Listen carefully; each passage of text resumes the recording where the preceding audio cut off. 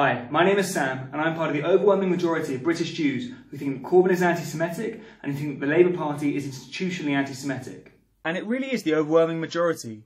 Polls of British adults identifying as Jewish show 86% of British Jews thought the Labour Party was anti-Semitic in polls in September 2018 and March 2019. Those same polls asked respondents' views on party leaders, and 86 and 87% of British Jews thought specifically Jeremy Corbyn was anti-Semitic. Here's what you can expect to see over the course of this video. He's been convicted of the blood libel, that Jews use the blood of children to make their bread, and you've described him as an honoured citizen. And I look forward to giving you tea on the terrace, because you deserve it. It should be labelled as a terrorist organisation by the British government is really a big historical mistake. I met many of the brothers, including the brother who's been speaking here. Corbyn campaigned continuously for the release of 2 convicted terrorists. This is what Zionism has done to today, trying to equate Jews with ISIS. I was present when it was laid. I don't think I was actually involved in it. This is despite the fact that we have pictures showing that his wreath was laid under that plaque, and that we know from the site photos that plaque commemorates the Munich terrorist attackers. You've been given plenty of time to do it. I asked you if you wanted to apologise. Andrew, and you I don't. Having lived in this country for a very long time, probably all their lives, they don't understand English irony either. Corbyn was also an active member of a Facebook group where anti-Semitic discourse was the norm, calling a Jewish reporter a Nazi concentration camp guard after having learnt that reporter was Jewish. He is not anti-Semitic in any way. And Zionism is the enemy of peace. Shame on Luciana Berger, a Zionist bitch. I hate her baby. You are a spy. You are evil, satanic. Leave. Hashtag Labour, hashtag Corbyn. Many regard this inquiry as a whitewash. It is a smear to say that the Labour Party has a problem with anti-Semitism. You just set up an inquiry to look into it. He didn't even want Vicky Kirby to be suspended. She's the one, by the way, who says Jews have long noses and slaughter the oppressed. I know that the general election is over and that Corbyn has stepped down as Labour leader, but I still think there's an important message for everyone to hear and for everyone to understand. I know that this video is long, but that's because there are loads of examples to get through. And before we start, if you're appalled by any of these examples that I'm about to show you in this video, then please share. Please share it with everyone you know. Share it with local activists, share it with Jews and non-Jews, share it multiple times. If you have grandparents, share it with them. If you've got grandkids, share it with them. Share it with your local politicians. And if you see anyone on Facebook or social media saying that there's no anti-Semitism, it's all a smear, what are the examples, send them a link to this video.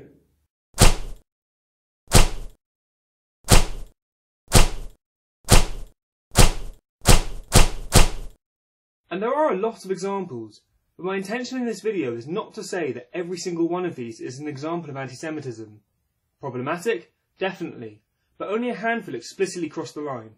Rather, these examples should be taken together, and they show a pattern of behaviour of ignoring anti-Semitism or outright embracing anti-Semites. We'll start with examples about Corbyn, but remember, he is only part of the problem. He and other people in the party who have made anti-Semitic comments have seen enormous levels of support from within the party. This support has come in the form of denial, hostility and cover-ups. And this has led to a culture of toxic hostility towards Jews and those who speak up about the racism that they faced. This hostility can be seen at every level in the Labour Party, from student groups to constituent Labour parties to the leadership office to the leader himself. In this video we'll go through examples of what Corbyn has done that is anti-Semitic and problematic. We'll give examples of people he's supported and groups he's supported that are outright anti-Semitic. We'll talk about what Corbyn has done to antagonise the Jewish community in the UK. We'll talk about the culture that Jews face within the Labour Party. And then we'll talk about why the Labour Party under Corbyn has become institutionally anti-Semitic. My first example is an event in 2010 on Holocaust Memorial Day called Never Again for Anyone, which Corbyn hosted in Parliament. Corbyn booked the room in Parliament, chaired the event and made the opening speech. Haidar addressed the meeting on a live video link from Gaza, and this is what he said. The world was absolutely wrong to think that Nazism was defeated in 1945. Nazism has won because it has finally managed to Nazify the consciousness of its own victims. This quote is a disgusting distortion accusing Jews as victims of Nazis of adopting and affecting Nazi ideology today. The entire event is absolutely disgustingly anti-Semitic. The entire premise of the event is to purport how Jews, through Israel, are the new Nazis, with speakers such as Auschwitz survivor Meyer giving presentations as to convince you why. When this was raised in 2018, Corbyn actually apologised, saying, "In the past, in the pursuit of justice for Palestinian people and peace in Israel-Palestine, I have, on occasion, appeared on platforms with people whose views I completely reject." That's a fitting apology for maybe any other incident where you unknowingly maybe shared a platform with a racist, but it utterly falls short here. The entire event is a premise and a viewpoint which you should completely denounce, and Corbyn helped organise the debate in Parliament. He gave platform to and propagated these heinous and despicable ideas his apology does not even cover. Holocaust Memorial Day Trust said the event should never have taken place. He should make it clear without delay that he regrets chairing this appalling event. A year later, Corbyn had clearly absorbed these views he claims to reject. On Holocaust Memorial Day 2011, John McDonnell and Jeremy Corbyn submitted an early day motion in Parliament to rename Holocaust Memorial Day to Genocide Memorial Day, Never Again for Anyone, the same title as Corbyn's event the year prior. Forget having rejected the views, he's actively legitimising and continuing to propel these views the next year. The next example is Corbyn's decade-long association with Holocaust denier Paul Eisen and his group Day Yassin Remembered. I have no contact whatsoever now with Paul Eisen and Day Yassin Remembered. I did attend a number of events concerning Day Yassin Remembered some years ago, I think 2 or 3 of them. The only donation, if I made any, would have been in a collecting bucket going around the room. That would be all. But the Day Yassin Remembered group is run by a Holocaust denier, and he has a slightly different memory of, he says, one evening 15 years ago I cycled over to see you. I was just beginning to establish Day Yassin Remembered in the UK and I wanted him to join.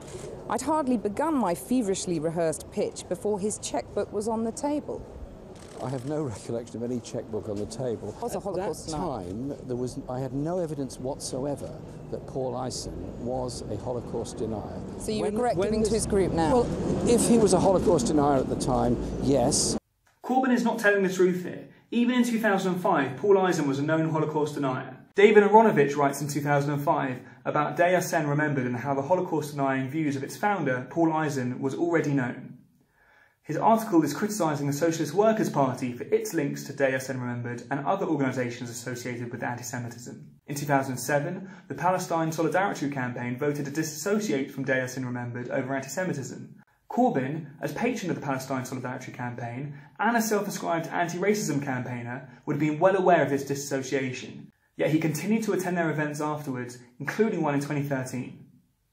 My next example is the anti-Semitic mural. In September 2012, artist Meyer painted a mural in Tower Hamlets. It features reference to New World Order and the Illuminati and features hook-nosed bankers playing Monopoly off the banks of the poor masses. The artist wrote that some of the older white Jewish folk in the local community had an issue with me portraying their beloved #Rothschild or #Warburg, etc. as the demons they are. The mayor of Tower Hamlets ordered the mural removed, and when Meyer complained on Facebook, Jeremy Corbyn commented questioning why it should be taken down. The mural was unquestionably anti-Semitic. It screams Jewish bankers subjugating the poor. It smacks of the anti-Semitic tropes of conspiracy and control. Here's a Jewish momentum activist explaining why. Again, Corbyn's response was slow and painful. In 2012, Jeremy was responding to the concerns of the removal of public art on the grounds of freedom of speech. And it wasn't until the outrage of his first response that his office came out with a second response.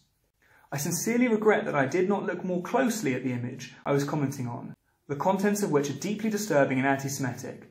The defence of free speech cannot be used as justification for the promotion of anti-Semitism in any form. That is a view I have always held.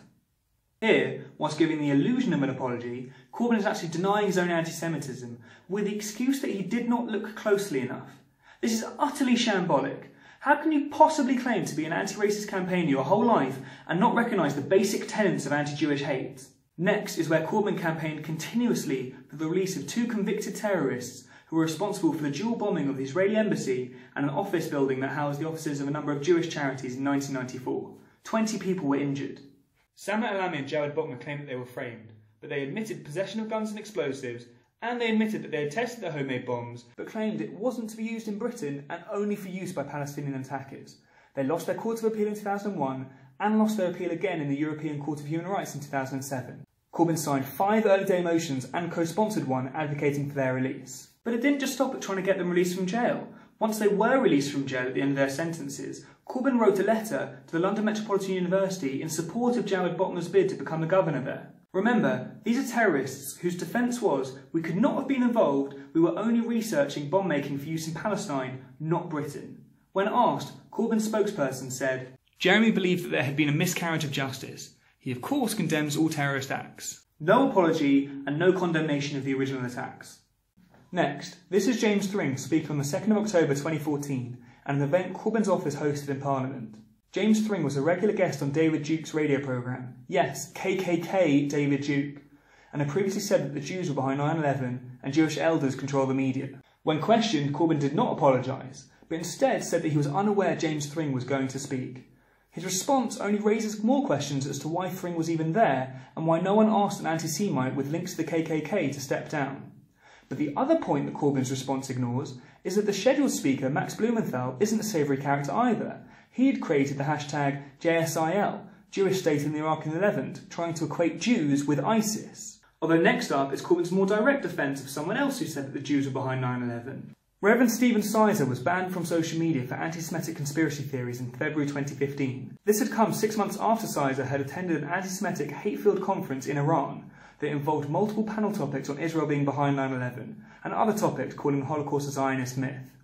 Corbyn wrote to the Church of England saying Reverend Stephen Sizer was being discredited to silence his anti-Zionism, and he even suggested that posting the link on his social media may have been inadvertent because the internet is a complicated place.